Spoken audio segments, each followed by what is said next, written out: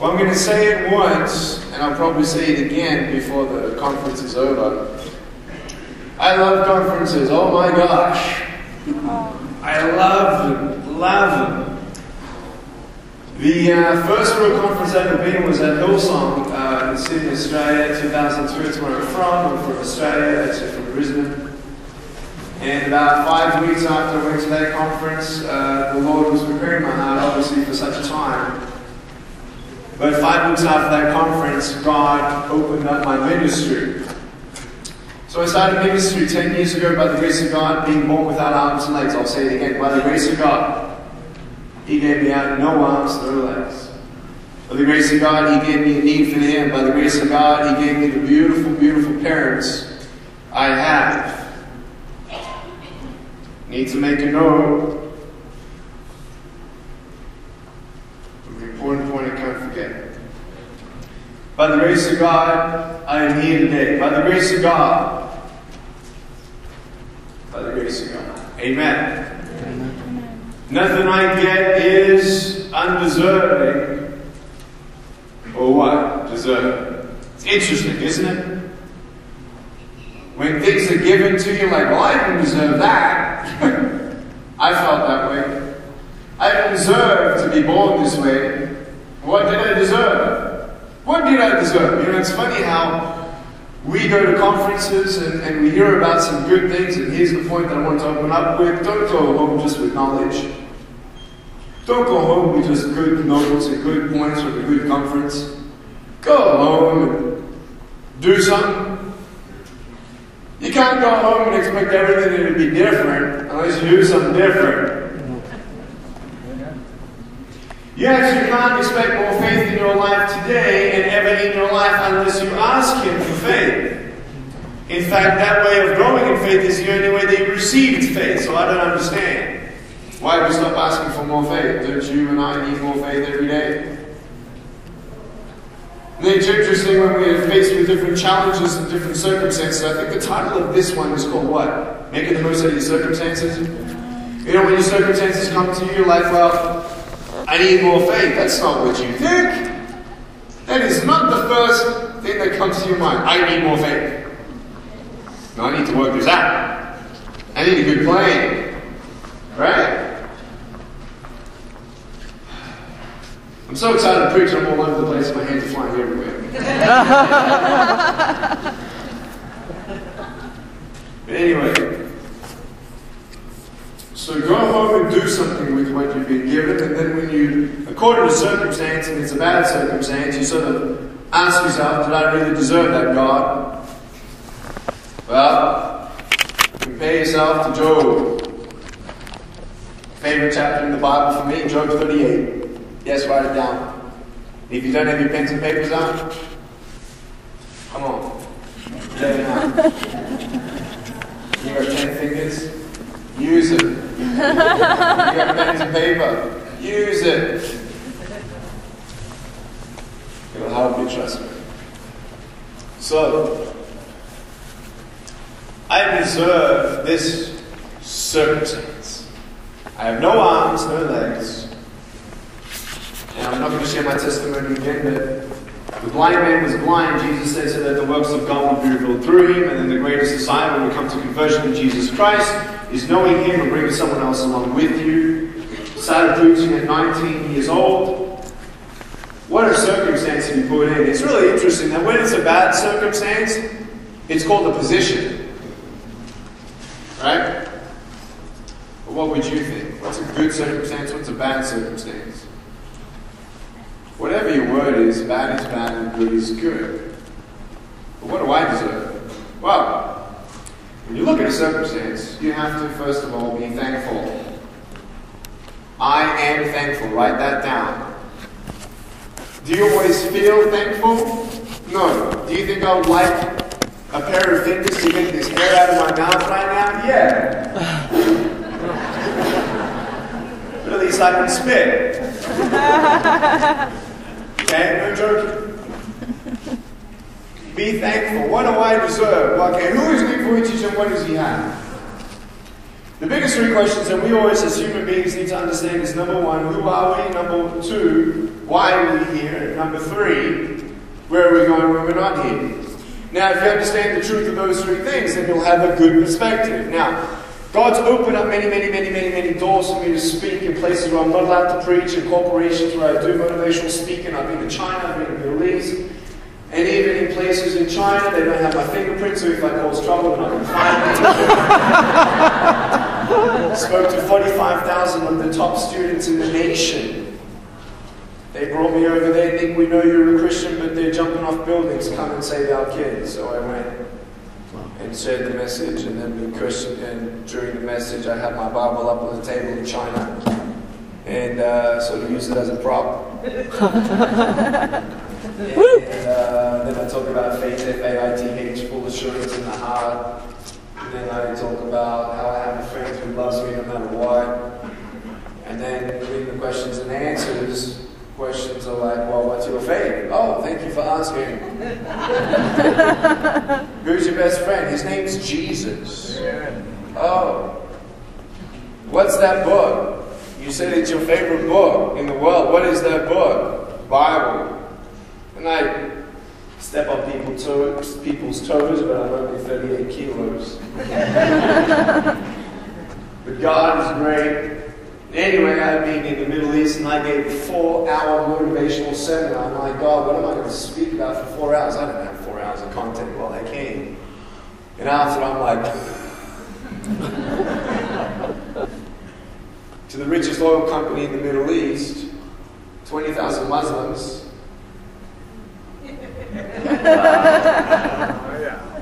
They said, well, you gave us principles. You said you're thankful. You said you don't know what you can achieve until you try again. You said when you fail, keep going. So perseverance, resilience. You said failure equals education. You said turn obstacles into opportunities. But how did you do it? After 4 hours of information. And the guy who's the head of the company said, I know what it is. It's your faith. Tell us about your faith. So in front of 20,000 Muslims. Whoa.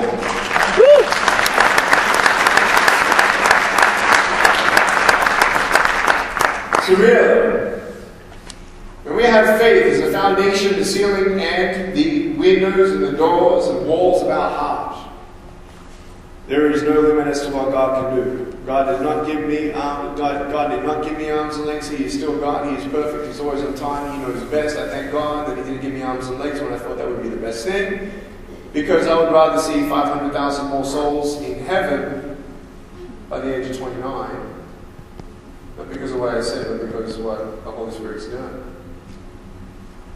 than have arms and legs for a stupid couple of days compared to eternity. Are you with me? So I have to tell you all that to put everything into perspective. So, with that foundation in mind, when you are coming to a circumstance, when things are good, great. It's really funny how we all pretend everything's great. How you doing? Fine. How's your kids? Fine. How you been? Busy. What's been doing? I don't know. I've just been busy.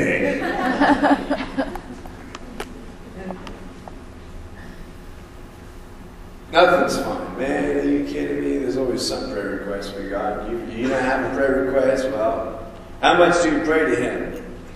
On a good day, how much do you pray to Him? And on a bad day, how much do you pray to Him?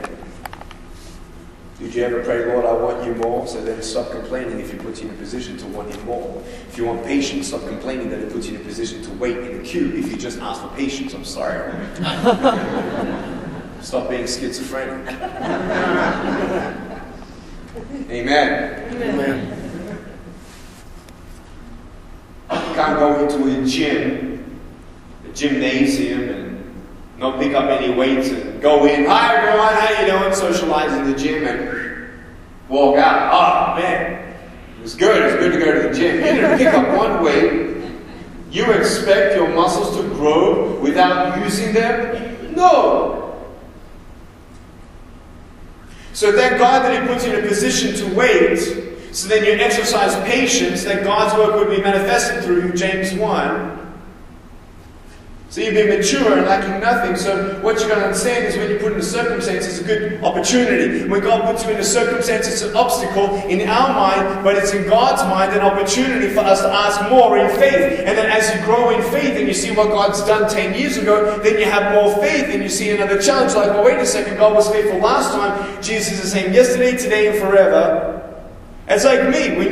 Does anyone have cancer and want to pray for things? In Jesus' name, be healed. And I have full faith that God can heal you, and any other physical miracles, in Jesus' name, be healed. And I can say this without any shame, any condemnation, for you to know this. I'm not a preacher to say God will heal you right now. Now that's a cop-out. No, it's in His Word. Present your requests to God, that the peace that transcends all understanding, guard your hearts and your minds in Christ Jesus. So many people came up to me and said, Nick, all you need is more faith. And if you just believe, then God will give you arms and legs. Not so. But let God's perfect work be done with you. If I believe that God knows best, then He has put me in a position to exercise my faith for the battles ahead. If you think you're going through a bad time right now, well, I'm sorry. There might be a harder time in 5 years' time. Just rewind 5 years ago, and you know what I'm talking about. But thank God. Because if you don't grow in faith, guess what you're doing? Shrinking in faith.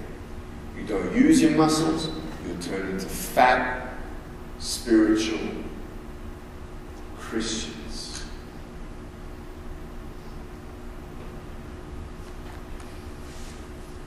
I don't want to be fat spiritual Christians that give me.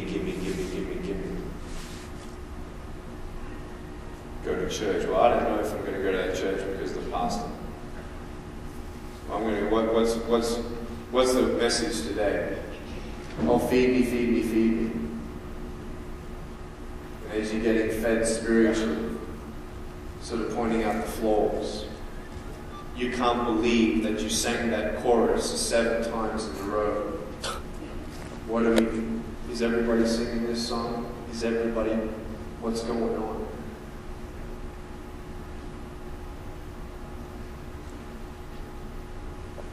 We live to breathe and meditate on God's Word and His presence. And we're part of the body of Christ to serve. You don't come to this conference to get filled up if you're empty.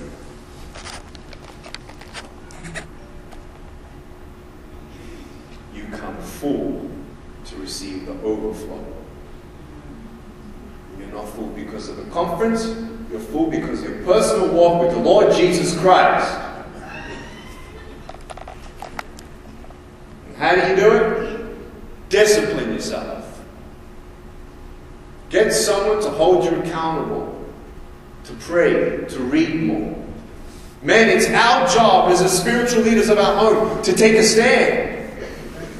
To pray for our kids. Your kid's destiny is not wavered by simply their choices.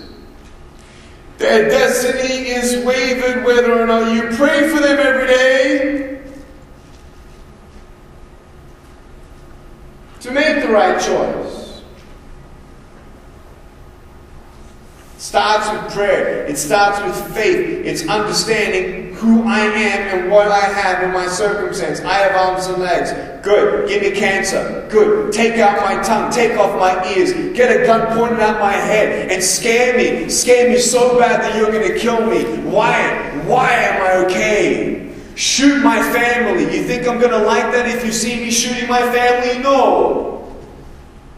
You think I'm going to like if you rape my daughter? No. You think I'm going to want to forgive anyone? No. You think I'm going to be pretty hard stone? Yeah. But seriously, to the extent of Job, to the extent of Apostle Paul,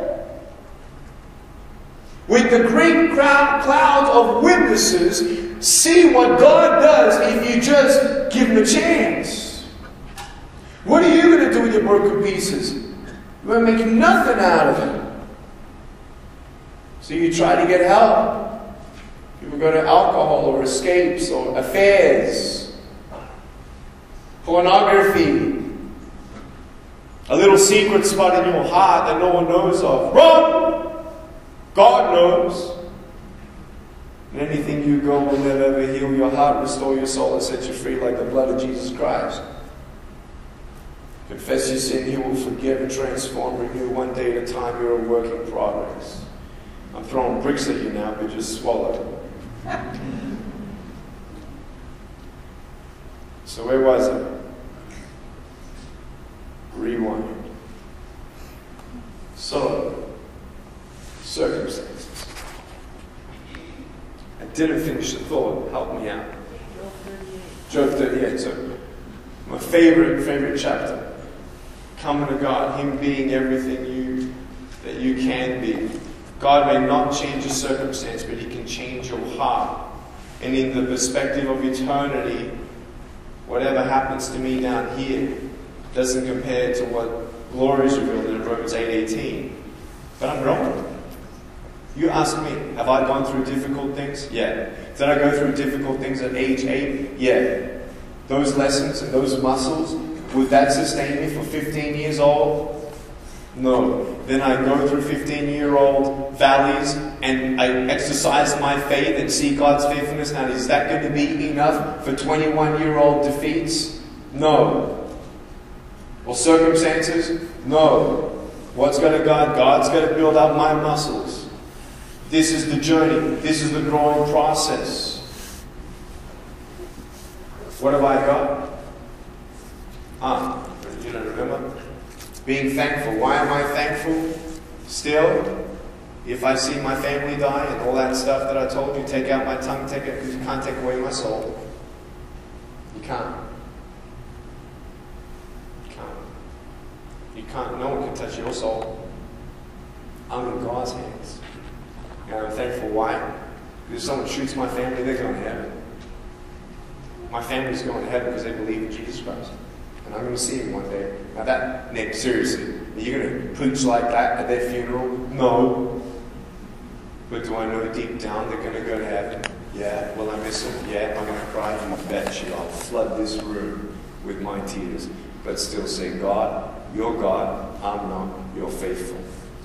He will not let me go through more than I can handle. What circumstances are in your life? Do you feel disabled? I'm going to tell you about thankful. I love my little foot here, and I can type 43 words in a minute on a computer. And I got 2 toes. Peace, how you doing?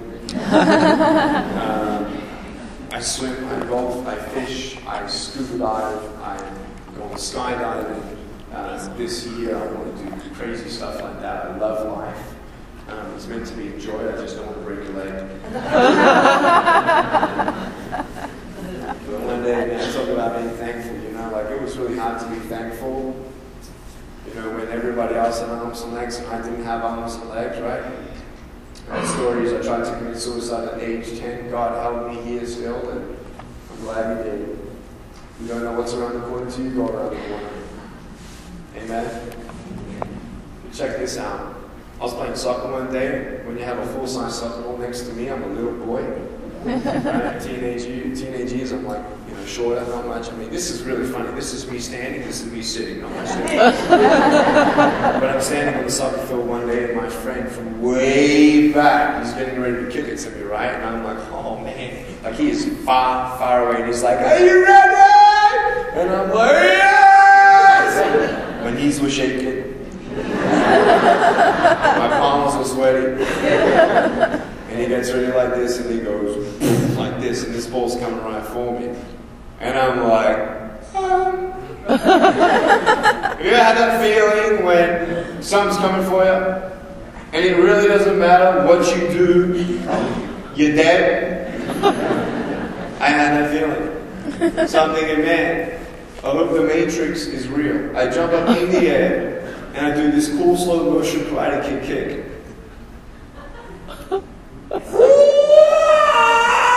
Like this, because it's a bit too low to headbutt, too high to kick, so I'm like, I have to be head on. Like, what am I going to do? This? So wimpy. I'm like, I'm ready to kill this thing. I'm like, I jump in the air. While I'm in the air, I do a karate kick, and I go, like that, right? And the ball comes, hits my foot, bends it backwards, and I hear a and spraying my foot. I need this for everything. I needed to walk. I mean, if I had to move anywhere, I had to walk like this. So if I had a great ab workout, like this is insane. I couldn't use my foot for 3 weeks. I was in bed. For the very first time, I felt disabled. You know what I realized? I have a choice. Right that time. I have a choice to ponder on the things I don't know, or act upon the things I know. Another one. See, faith is a decision. When you come to God and you ask Him for forgiveness of your sins, it's a decision. So here's another decision. I have a choice to be angry for what I don't have, or be thankful for what I do have.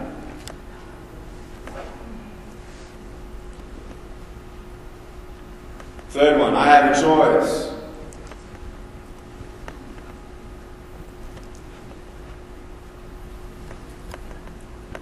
Are you getting the picture? You can finish that line for yourself. I have a choice. Just say, where are you? Now, is that okay to say, where are you? Yes. Is it okay to say why? Yes. Is it okay to say what happened? Yes. So the decision is, I have a choice.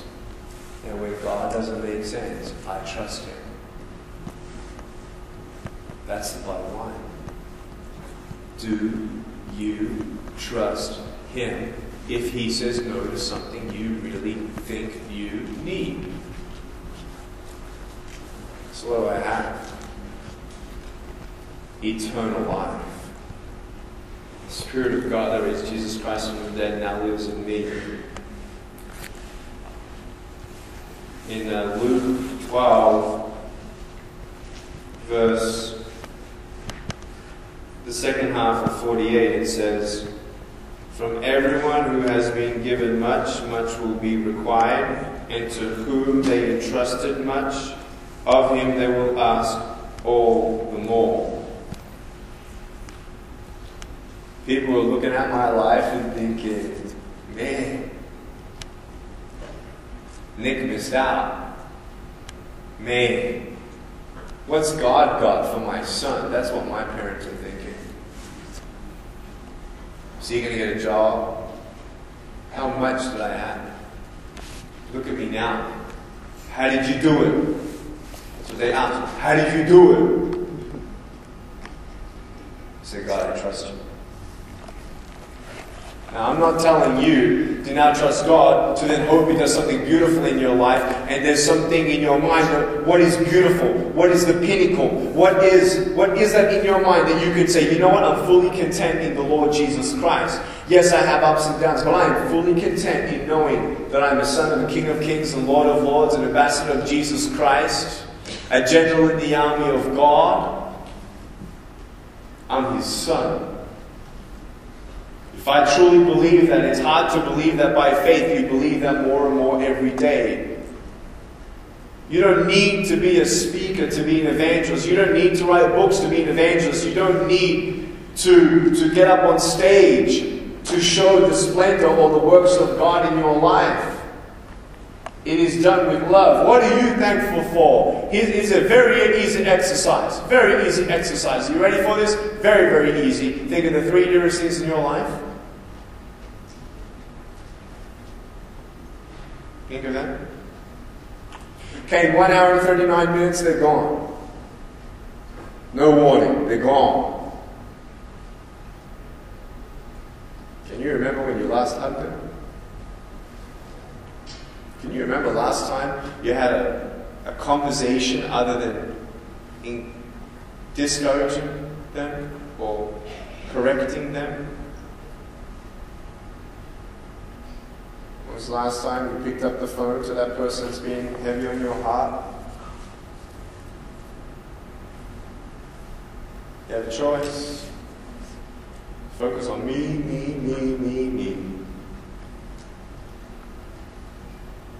It's not about that. It's about how can I facilitate the glory of God, that others may see that there is someone watching over me. Does that mean you don't cry now? You'll cry. We all do. But by faith, you take one step at a time. So how do you get the most out of your circumstances? How do you get the most out of your money? You got $1,000? You're going to give it to me? Give it to God. There's some preachers who do that. It's hilarious. I'm joking. I don't respect that.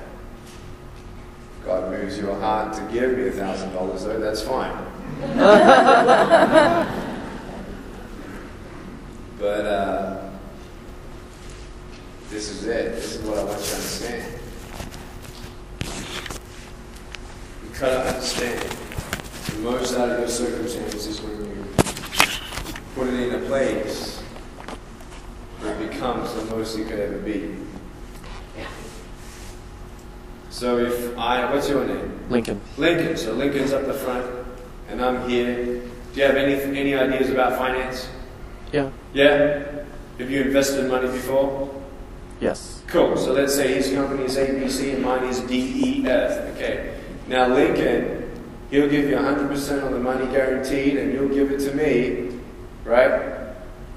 You'll give it to me, and I'll give you maybe 50% return. Where are you going to put your money in? All right. What are you going to do with your brokenness? What are you going to do with your circumstance? You know, it's funny, when you're a teenager, you just can't wait to see the people next day at school and tell them everything that's going on. Oh, I can't believe this happened. Oh my gosh, did you hear such and such? That's true, It's so true. Like when you're a teenager, you just have to tell everybody, this is what I'm going through. No, it's okay, it's okay. Oh, I wish I had different parents. Yeah, I know. Yes, I do. That's how it is, right? And you just kind of, but the thing is what are we looking for? We're actually looking for someone who understands. Someone who understands finance. Okay, fine, but someone who understands my brokenness.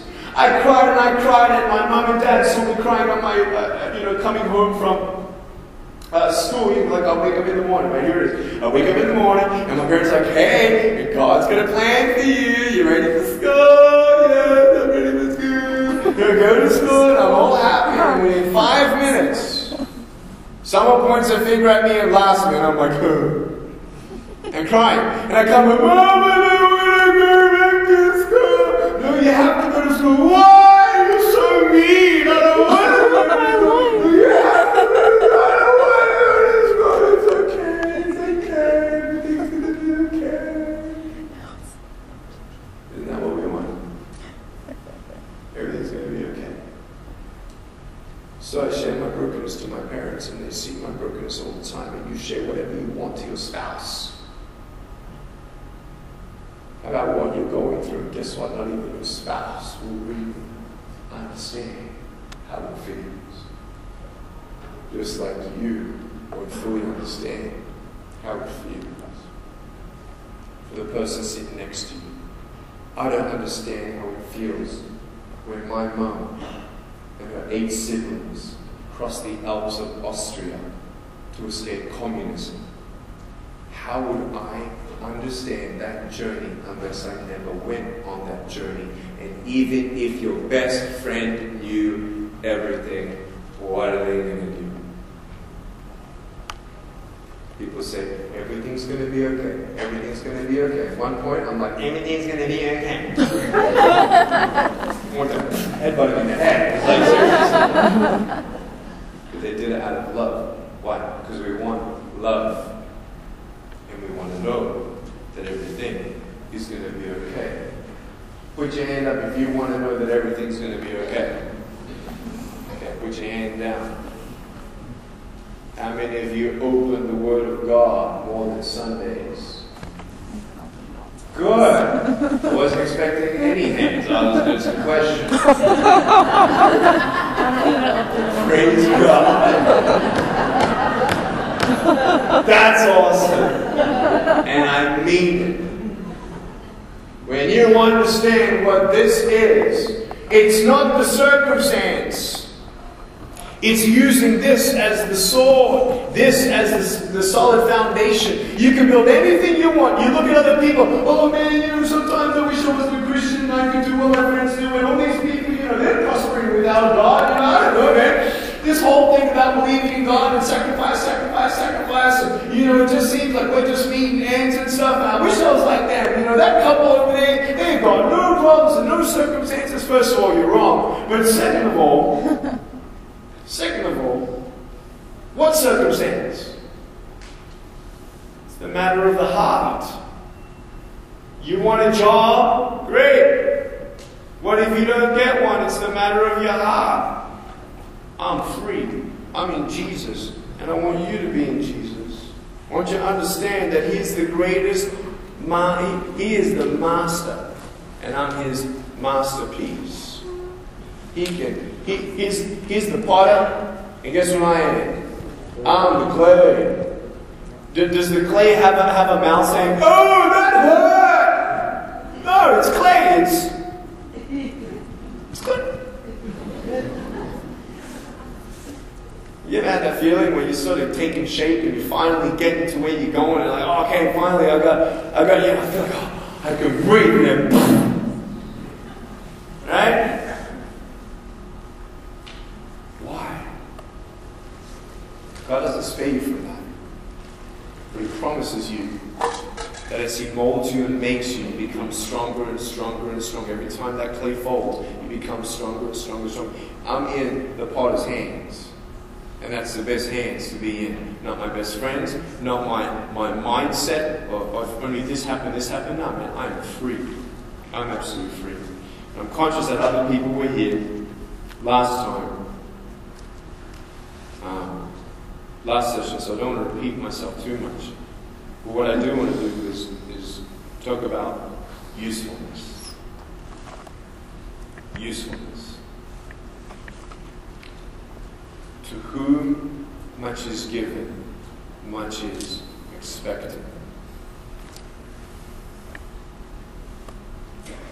Me, my circumstance.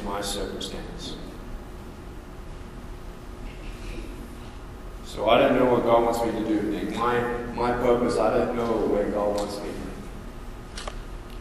Have you visited the widows? Can you make a call?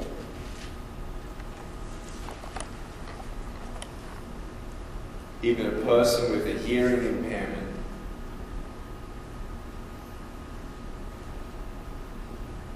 We can listen to people. We can serve people.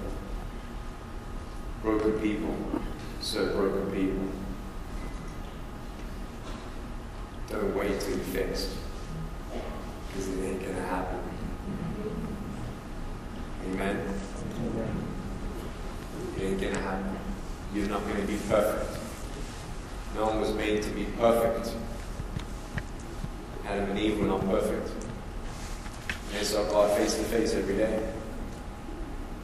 Today, know that you're broken.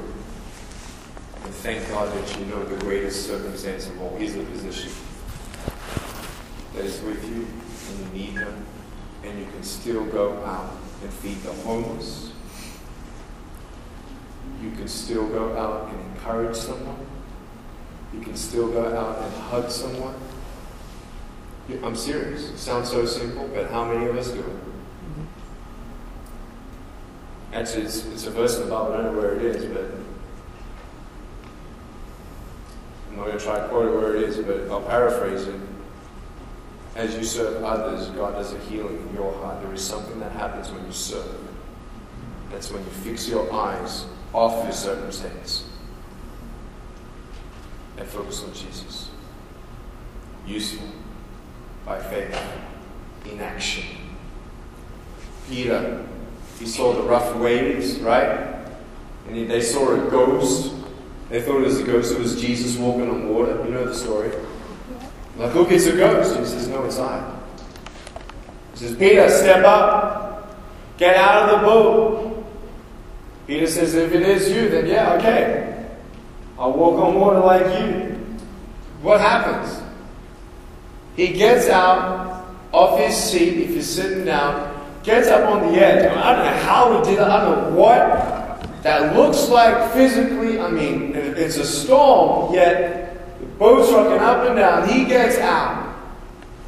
And he's walking on water. He walks on water. You know, a lot of people, when they come to a soft, hurting place in their life, I believe that's when you realize that you can't do this on your own. And then Jesus says, walk on water. And then we step out on the water. And then guess what happens? Peter sees the waves. Too many teenagers, they give their life to Jesus Christ. And 2 weeks later, something happens. Like, oh, see, you're not there. They give their life to Jesus Christ and they pray for something and it doesn't happen. Oh, see, you're not there. But that doesn't mean God's not there. It doesn't mean that He's not listening. He's not listening. It doesn't mean that He's not on time. It doesn't mean that He's imperfect. It doesn't mean that He's not sovereign. God is the sovereign God. You can't change that. We can't change what Jesus Christ did and who He stand for. And the world can try to take out BC and AD out of the timeline, but they will never take the words of Jesus out. I am. And He's the only one who stopped time for 33 years. So to say, trying to be funny, but here it is.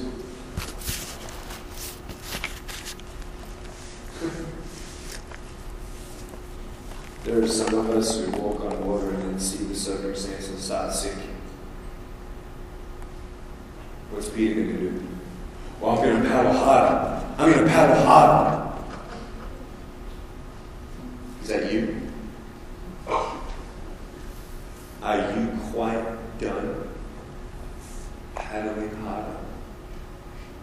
Oh, I need to jump. I need to do this. I need to do that. I'm getting tired. It's okay. Just keep on going. Just keep on going. I can do it. I can do it.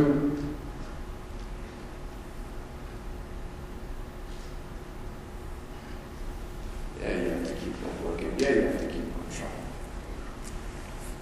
Know that the battle's not yours. Because I can't walk on the water. It's like me jumping off this table and floating on air. I mean, I can try it out if you're ready. Ready? 1, 2.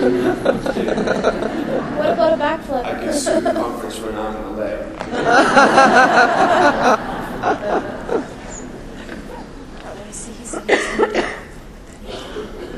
But are you paddling? Just say, Jesus. Jesus, rescue me. Those Christians who walked on water for a bit and saw a circumstance bring fear. God does not give you a spirit of fear, but of power and of love and of a sound mind. Why? Just because I said so? No, because there are so many things that you need to be grounded on. You can build anything you want in life, but if you're building on the sand, you're going to crumble. Only the foolish man builds his house upon the sand, but the wise man builds his house upon the rock. And I'd rather have a tent on the rock than a 30 million square foot home on sand.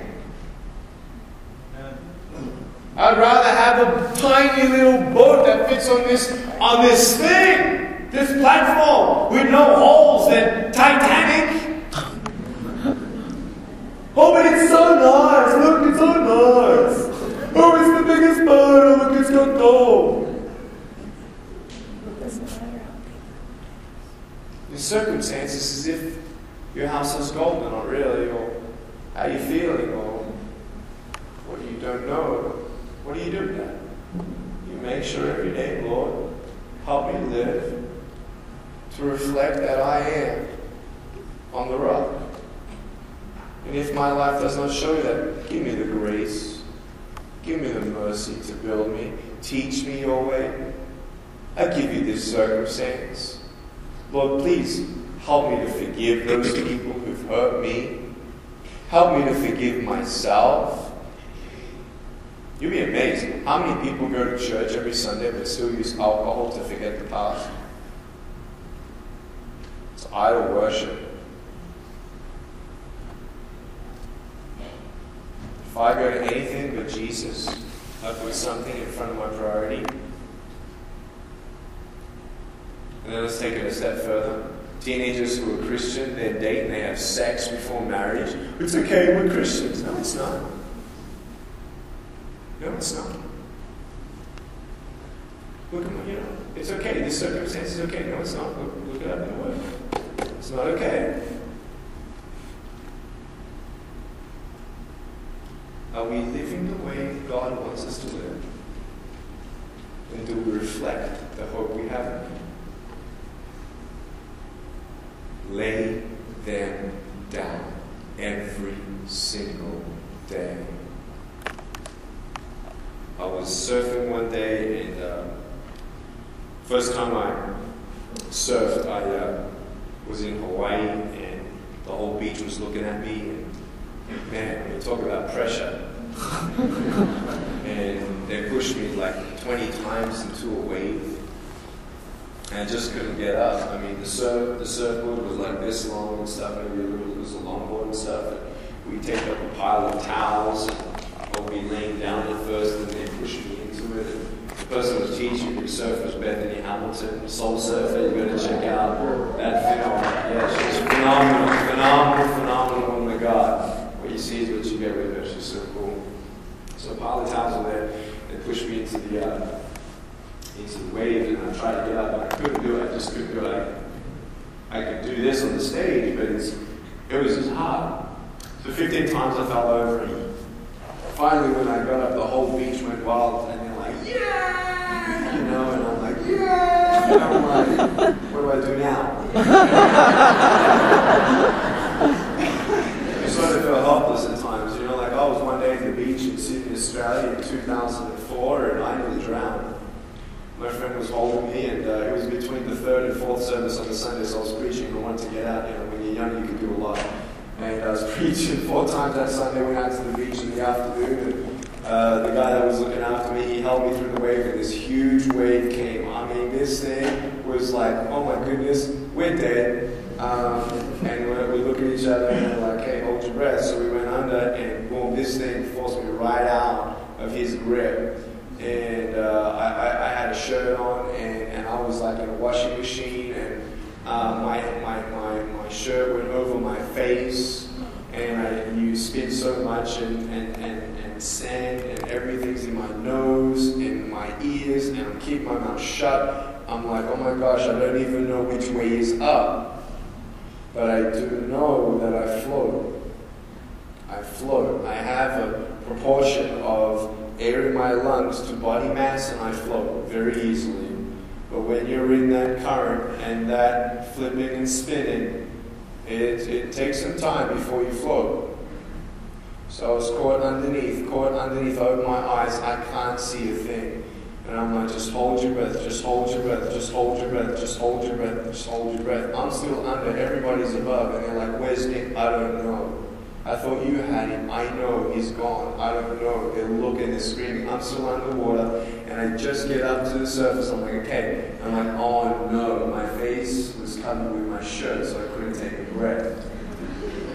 So I then just got up, and I realized I'm not going to get in the air. I'm just going to get water. So I hold my breath, and then boom, another wave, and I'm going underneath, and I'm tossing and turning. I have no idea where I am. I'm like, oh my gosh, are you serious? This is how I'm going to die? Out of all I've come through now, I'm going to die swimming? Are you serious? Finally I go up, and finally I go up to the next wave, and they grab me, and they pull the thing off my face, and I'm choking, and man, it's hard. It's hard when life does that to you, isn't it?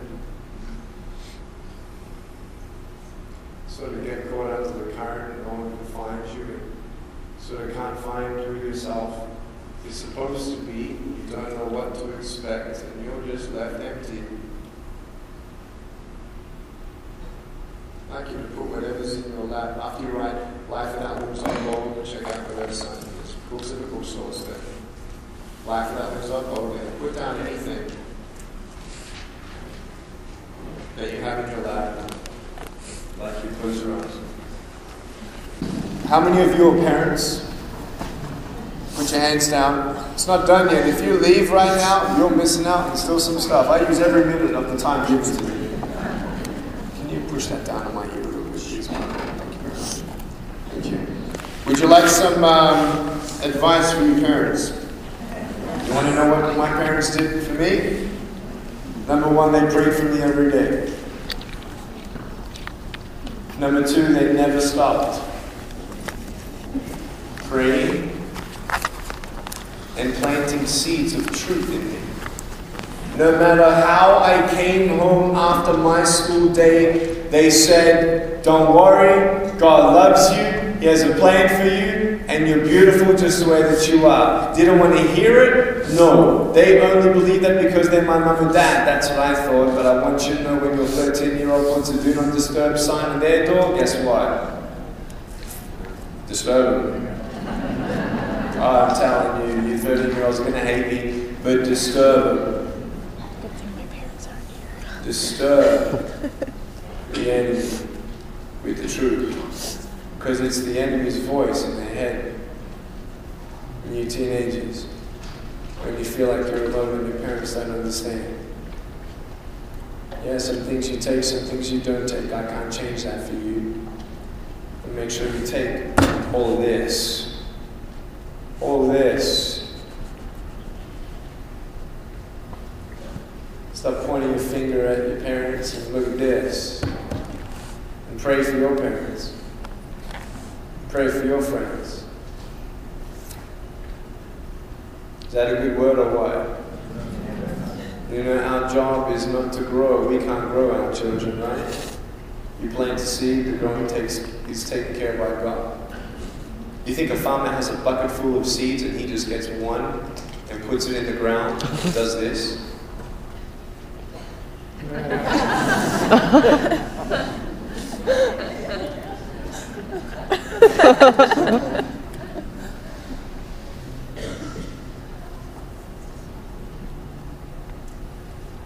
Don't let the fruit of your labor discourage you from keeping on going. Don't let the lack of fruit of your labor that you can see today just stop you from keeping on planting seed. You don't wait for that seed to become a plant to then blossom before you plant another seed. Your job is a farmer, whether you like it or not. I'm a farmer. That's all I am. I plant seeds, I plant seeds, I plant seeds, I plant seeds. Everything that comes out of your mouth, you're planting seeds. And when someone plants a seed of evil in me, I will know if it's a lie because I know what the truth is. If I don't know what the lie is, then I'll take it, I'll receive it, I'll chew it, I'll let it grow, and it'll bring evil fruit out of me and fruit of lies. But if I plant seeds of truth and it gets root and it grows, then they will become an oak of righteousness before the Lord. And I don't know about you, I'm pretty excited. I'm getting married in 15 days. I'm very excited.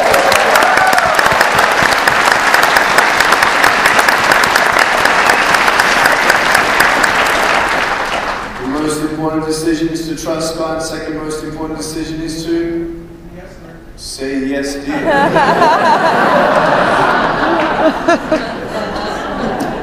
I can hear many amens under their breath.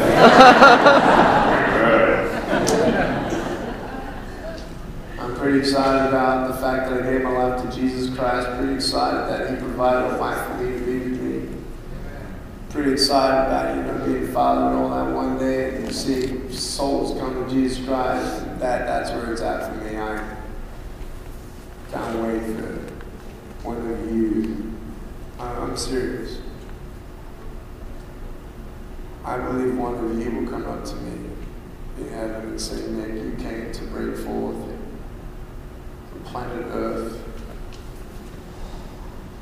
on January 28th, 2012. And I'll never forget it. I'll It was a stepping stone for me to get closer with my Lord. Thank you. Can you imagine anything great? I can't. It's greater than for God to give me arms and legs right now. Could He give it to me? Sure. We prayed for miracles in this place. My arms and legs did not come. But the joy of the Lord is my strength.